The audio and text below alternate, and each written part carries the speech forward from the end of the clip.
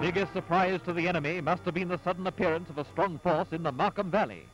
American paratroops captured the area, and a landing strip was prepared. Roy Driver's camera told that epic story, and now carries on to complete the chapter.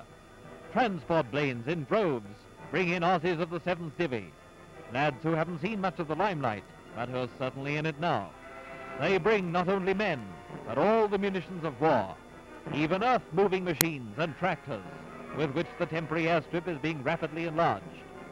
This was enemy territory only a few days ago.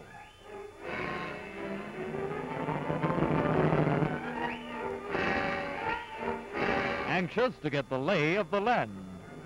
The front is pushing steadily towards the Japanese stronghold, and although opposition is met, it's quickly overcome. They're giving the jungle a miss temporarily, but the mud's still with them. It's no road for Sunday drivers, but there's still one of them left. They have a Jap strongpost under fire while patrols probe forward.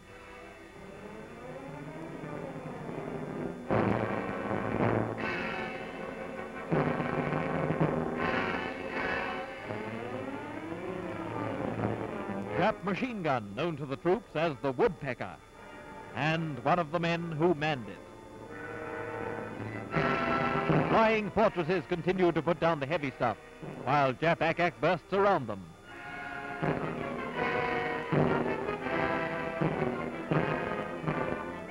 The Markham Valley force had to delay its entry into Lae until the Air Force finished giving the town a final doing over.